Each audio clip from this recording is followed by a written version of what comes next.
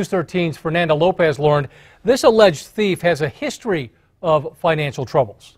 The court has found probable cause for the charge. Monica Bolden went before a judge this afternoon. The 42-year-old is accused of stealing from a Northeast Albuquerque couple. She worked in their home as a hospice nurse for the elderly wife between July and October of this year. The defendant was the only person that was present during that time period when all of the jewelry and cash went missing. According to a criminal complaint, Bolden stole more than $57,000 in jewelry meant for the husband's Fast Fix jewelry and watch repairs business, and $4,000 more in cash. When the homeowner started raising questions, she stopped showing up for work. And it was later learned that she left to San Antonio once these charges were filed. According to court records, Bolden has a history of failing to pay back debts, including payday advance companies, $400 to Money Now, more than $500 owed to Express Cash,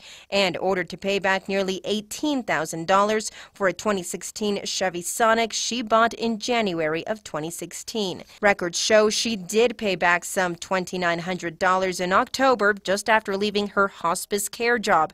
We reached out to Kindred Hospice, where Bolden worked for about a year, and asked about red flags in Bolden's history.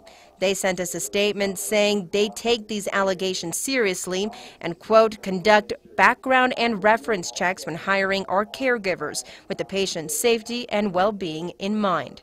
Fernanda Lopez, KRQE, News 13. Bolden only has to pay $50 to bond out of jail. According to her attorney, she is working as a nursing assistant in San Antonio. That's where she was arrested.